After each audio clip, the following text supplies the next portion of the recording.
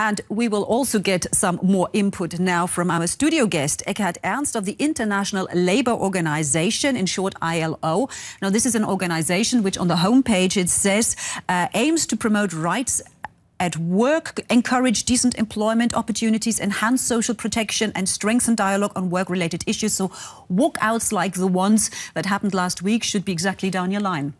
Well, we don't necessarily encourage it, but what we encourage is that people get better working conditions. And clearly, after this economic recovery, people feel that they don't see anything in their paychecks yet. So hence these walkouts, hence these strikes. So. Now, this global walkout last week was also interesting because it was organized using social media. Are we going to see more of that in the future?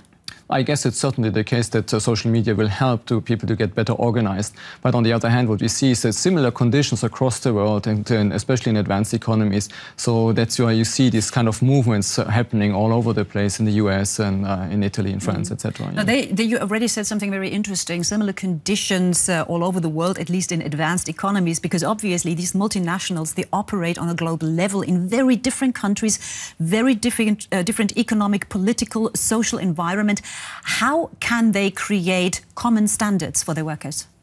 Well, they certainly should follow our recommendations. We do cooperate with large companies in order to promote certain minimum requirements, minimum standards in these companies to make sure that the same standards apply across their production sites.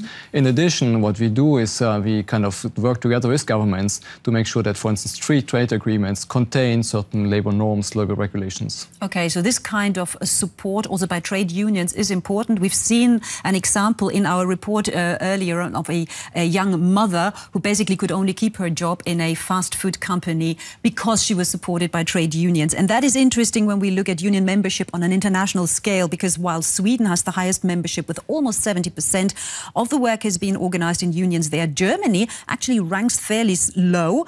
Lower even is the United States. And in Turkey, where we just saw this tragic mining accident, unions seem to be rather irrelevant. How do these figures here correlate with the actual working conditions in those countries? Does high union membership automatically mean good working conditions?